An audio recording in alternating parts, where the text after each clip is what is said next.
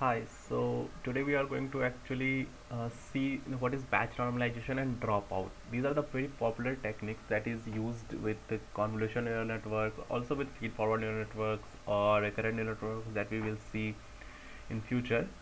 But let's set the context first, that what does the batch normalization and dropout do. Mm, Also, like before like getting into it, I'm actually recording it a very uh, without, like, I'm going to post it without editing it, and I'm recording it on only my microphone, so audio and setup would be not good. But yeah, let's see.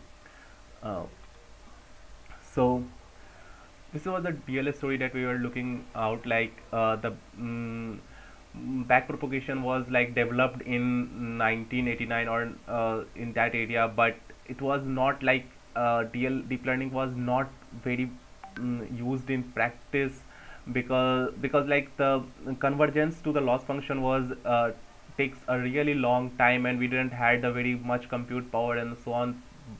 Then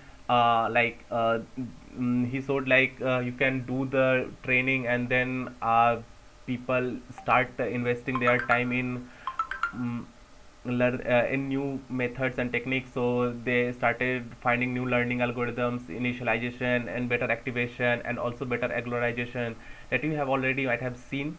uh, so the Today we are going to see batch normalization and dropout that would come in um in regularization. Let's see like what is normalization first.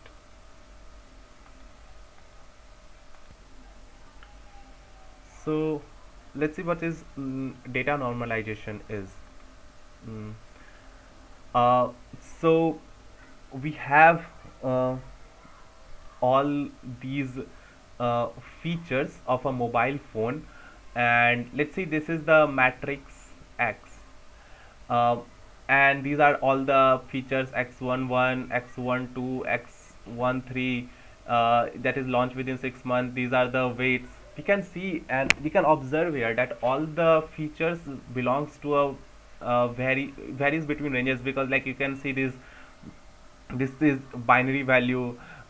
This like looks like it belongs to 100 to 200 range, or 100 to 300 range. This value is very high, this value is pretty high, because this is price. So we have different kind of range for each feature. uh, so we actually before feeding this data into network, we normalize this. We will see later why we normalize this, but let's understand that we normalize it. And I have like already told you about the max mean method to normalize this. There is, we have already, you might have seen this, but this is a new, like, most standard way to do this. This is called normalization or a standardization, like this, that is interchangeable, but people use it. uh, let's just give you example what for this. Like, let's take example of this feature. For each feature we calculate the mean. The mean is easy to calculate. You just sum it up and divide it by the total number of values.